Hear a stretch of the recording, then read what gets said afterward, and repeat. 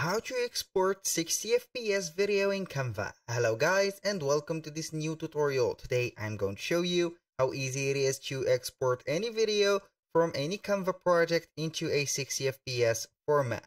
So all you need to do is to follow up the tutorial from the beginning till the end and you will be good to go. The first thing that you need to do is to head over canva.com. Then you need to sign in into an account. After that, you're going right here to see the dashboard of our Canva.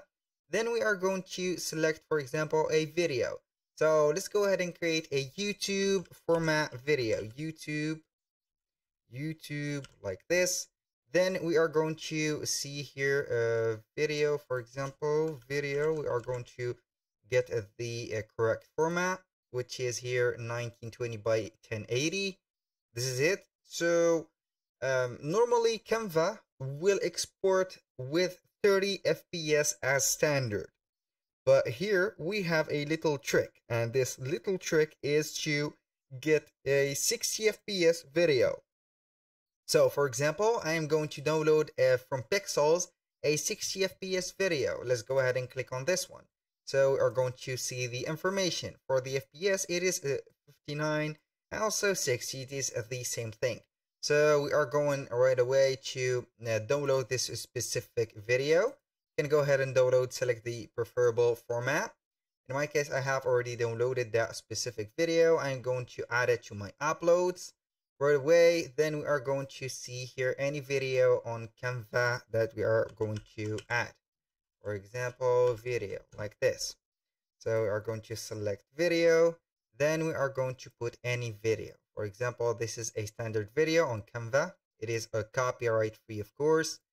Then we are going to select our specific video, which is this specific one. It has a sound, so we don't need that specific sound for it. We are going to put it like this. Maybe we are going to put it transparent because we don't need that video. And then we can go ahead and put the same specific video into this case. Then we are going to delete the first one, and here we have only the first video. So now we are going to export that specific format video. We are going to click on share, download, select MP4, download again, wait for the video to be prepared and also rendered. Then we are going to see the properties of this specific video. So our video here is ready. We are going to consult the downloads. Here we have the video. I'm going to click on the three dots, see the properties, and the frequency or the FPS here, frame per second, is 60. That was all for today's video. Thank you guys for watching. I hope that you have enjoyed the content and hope to see you soon on the next one.